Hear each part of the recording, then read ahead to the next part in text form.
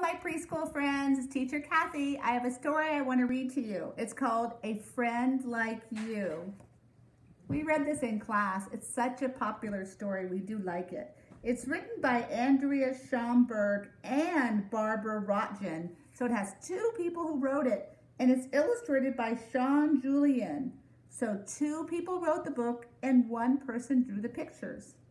It's called A Friend Like You.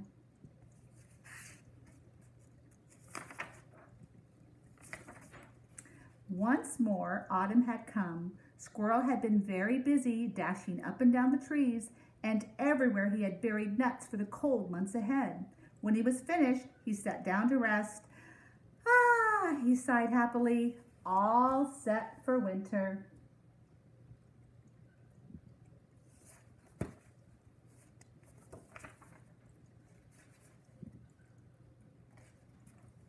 Suddenly, a bird flew down and landed next to him. "Where'd you come from?" asked Squirrel. "A long way from here," said the bird, "and now I'm tired." "Have a nut," said Squirrel. "Thank you very much," replied the bird, "but actually, I only eat worms."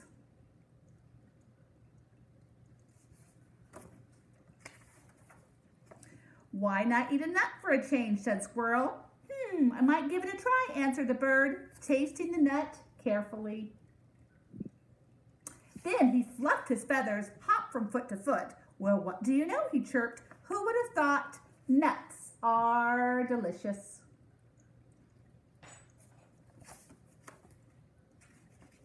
"Would you like to come climbing?" asked Squirrel. "I'll show you my favorite tree." "Actually, I can't really climb," said the bird. "But you can fly, can't you?" said Squirrel. "Yes, I can," replied the bird.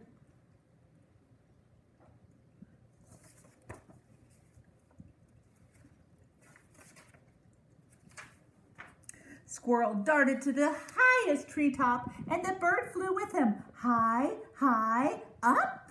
Squirrel turned somersaults while the bird sat on the top branch of the tree. He sang so sweetly that Squirrel had happy goosebumps all over his back.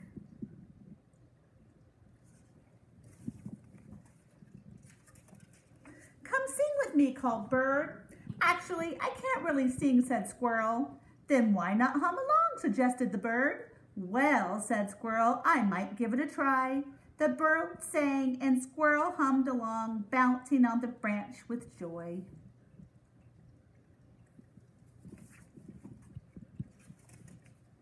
They played and climbed and jumped and hopped and flew and sprang and sang together all day long.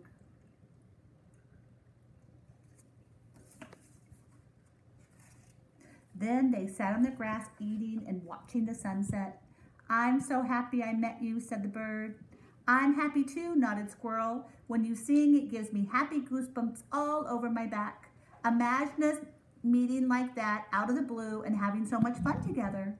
"Yes," agreed the bird. "I never thought I would meet a friend like you."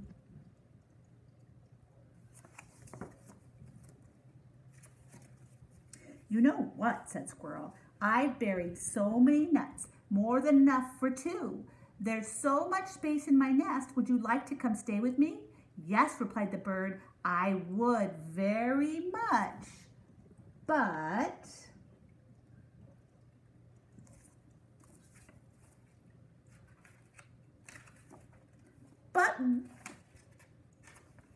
I can't." "Why not?" cried Squirrel. "It was wonderful spending the day with you," said the bird, "but I'm a bird, see? I can't eat nuts all the time. I miss my worms. It makes me so happy to fly. I'm sorry, but I can't stay."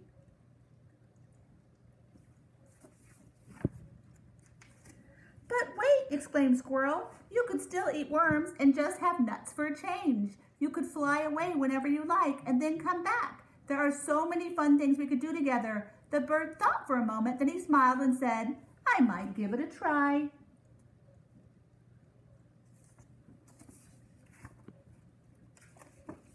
And that's how Squirrel and Bird stayed together. And it didn't matter at all that they were very different. It was exactly right, just the way it was.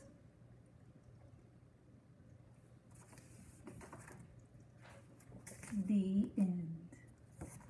Thank you for reading with me, friends.